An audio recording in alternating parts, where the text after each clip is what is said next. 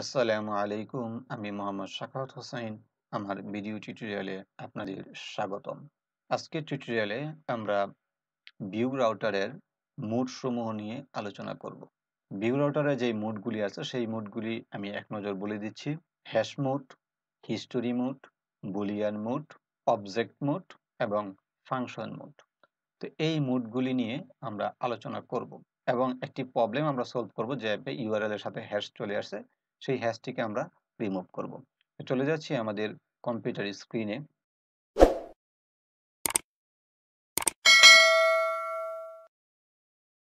আমরা যদি এখানে লক্ষ্য করি তাহলে আমাদের যেই ইউআরএলটি আছে সেই ইউআরএল এর সাথে একটা হ্যাশ দেখতে পাচ্ছি। এই হ্যাশটিকে যদি আমরা রিমুভ করতে চাই তাহলে আমাদের মোড চেঞ্জ করতে হবে। এটি হচ্ছে হ্যাশ মোড। ভিউ রাউটারের মধ্যে ডিফল্ট মোড হচ্ছে হ্যাশ মোড। আমাদের এই ডিফল্ট মোডটা চেঞ্জ করলে আমাদের এখান থেকে এটা রিমুভ হবে। তো আমরা কিভাবে চেঞ্জ করব সেই বিষয়টি জানবো।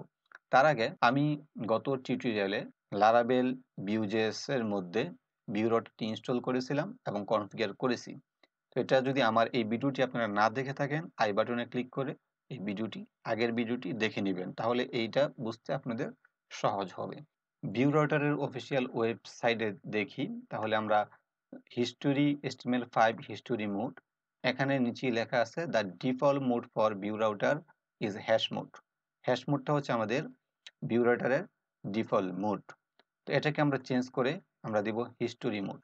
এটা দেওয়ার জন্য আমরা এটা কপি করলাম এবং আমাদের যে প্রজেক্ট আছে সেই প্রজেক্টের মধ্যে এটা এখানে দিয়ে দিলাম এবং এটা সেভ করলাম, কম্পাইল হইল।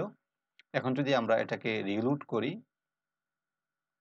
রিলোড আমাকে একটু হার্ড রিলোড করতে হবে। এটাকে যদি আমরা হার্ড রিলোড করি তাহলে দেখব যে এটা হ্যাশটা চলে গেছে। এই হ্যাশটা চলে গেছে। এখন অ্যাবাউট হোম আমাদের হ্যাশটা নাই, তো এটা আমাদের রিমুভ হয়ে গেছে। এখন আমরা আছি হিস্টোরি মোডে। এখন যে বাকি যে মোডগুলি আছে, বিভিন্ন মোড আছে, Boolean mode, object mode, function mode, এই মোডগুলি সম্বন্ধে একটু আলোচনা করব।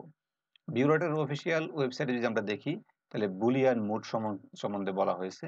বুলিয়ান মোডটি হচ্ছে একটা প্রপস অর্থাৎ একটা ডাটা রাউটার প্র্যাম্পসের মধ্যে যদি আমরা কোনো ডাটা ট্রান্সফার করি সেটা হচ্ছে বুলিয়ান মোড।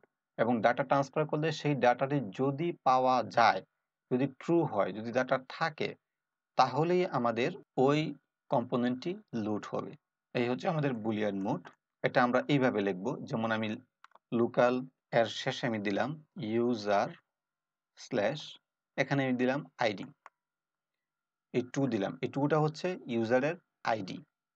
যদি এরকম রাউট যদি আমাদের ইউআরএল যদি এরকম হয়, এটা হচ্ছে আমাদের বুলিয়ান মোড।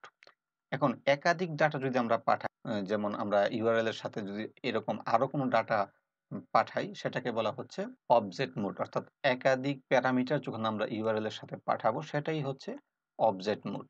যেমন আমরা এখানে যদি দেখি অবজেক্ট মোডটা এটাই বলা হয়েছে। এখানে যেটা হবে একটা প্রপস এবং এটা হবে একটা অবজেক্ট, একাধিক।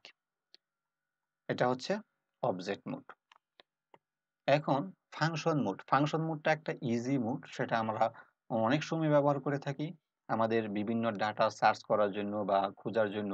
যদি এইভাবে পাঠানো হয়, যেমন এই যে একটা ইউআরএল এখানে তৈরি করা হয়েছে, আমরা এইভাবে কোনো ডাটা আমরা ইউআরএল এর সাথে পাঠাই, সেটা হবে ফাংশন মোড।